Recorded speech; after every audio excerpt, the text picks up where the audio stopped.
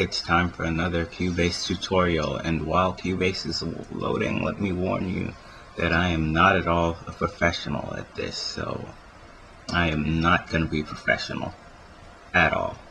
Okay, yeah, so now Cubase is open. We're going to talk about starting a new project in Cubase and all the things that go into that, because there's a lot more than just clicking new file. This isn't Microsoft Word, okay? Alright, so first thing, when you open up Cubase, it'll either be blank or you'll have this thing, the open recent documents box, I guess you would call it. If you don't have that, doesn't matter, you just hit new project because we're talking about starting up a new project. So I'm just gonna exit this, and you could click that or hit file, new project.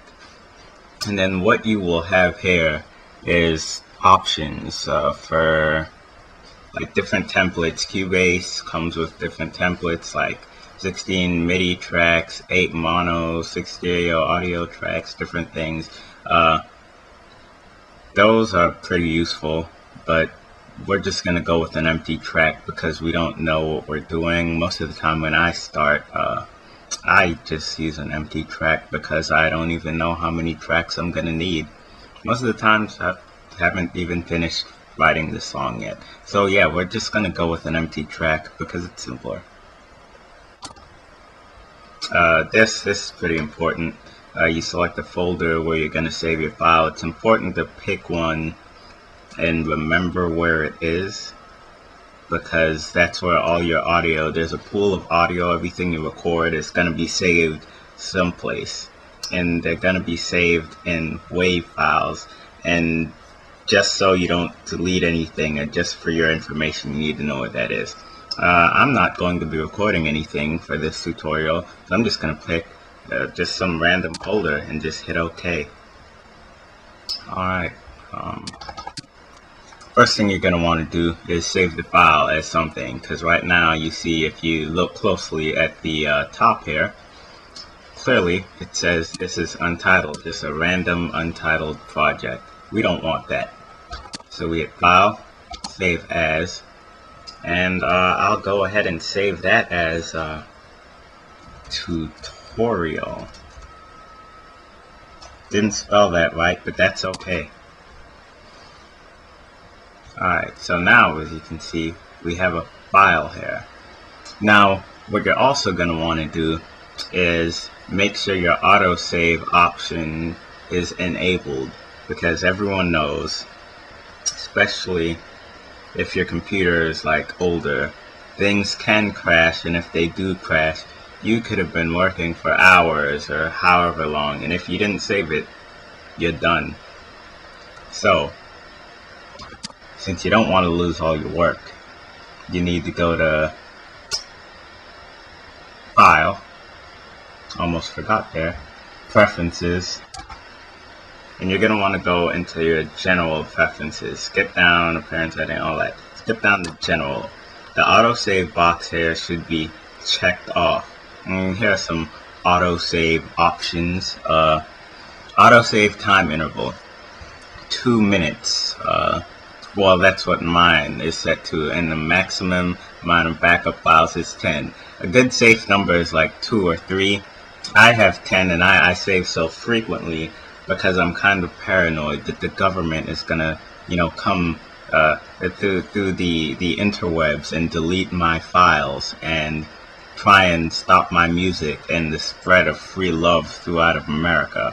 So it's important that if you want free love to continue, that your autosave settings are frequent, and you got a lot of backup files, a lot of them.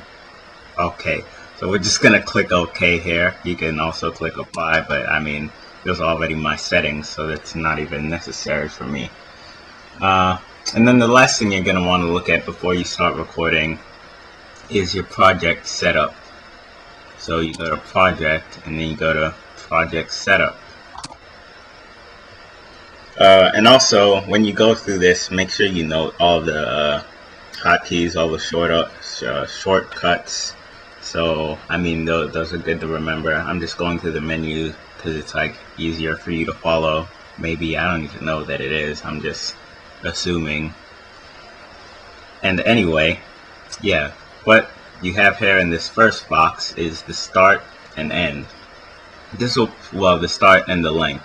It pretty much determines how long your project is. If you already have a general idea of how long the song is going to be, say you practice it with your band or whatever, and you know that the project is going to be 3 minutes, you might want to go ahead and change that to 3 minutes or however long, because by default it could have like some ridiculous time, or maybe you were recording a Dream Theater cover and it's 16 minutes long at last time, and this time you're recording a Jonas Brothers cover and it's only going to be 2 minutes and 45 seconds. You don't want to waste all that space and all that extra time at the end of your project right here, because it's just going to go on for like practically forever, and that's unnecessary.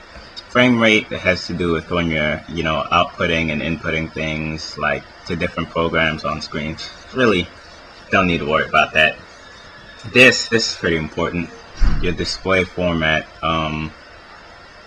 pretty much it has the different things that show up on this bar here at the top of the window, your project window. You can choose beats and bars, which is what it usually is, but I mean there's seconds, like the seconds of you know, time in your audio project. Wow, I'm trying to record a tutorial. I'm trying to be, no, what is it? What is it? Huh? Yeah, she's in the basement. Gosh. Wow, I am so sorry about that. Very unprofessional. But you know what? We're gonna stay positive. Gonna stay relaxed here, and continue. Okay. Where was I? Yeah. I don't even remember what. Okay, yeah. There's seconds, there's time code, samples, FPS. Pretty much, you're gonna want to save it on bars, beats, seconds, time code.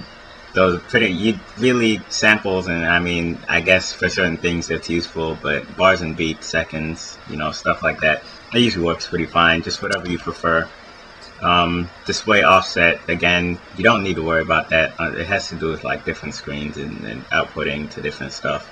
Sample rate, I talked about a little bit in the last video. The higher the sample rate, well, you set that stuff in your audio interface. Remember when I was talking about that earlier, last tutorial? Yeah. Yeah. So,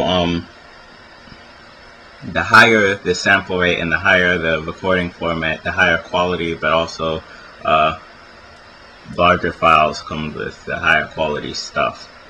16-bit is CD quality. Anything higher gets really good. You should leave it at like 16, 24. I mean 32 if your audio interface supports that.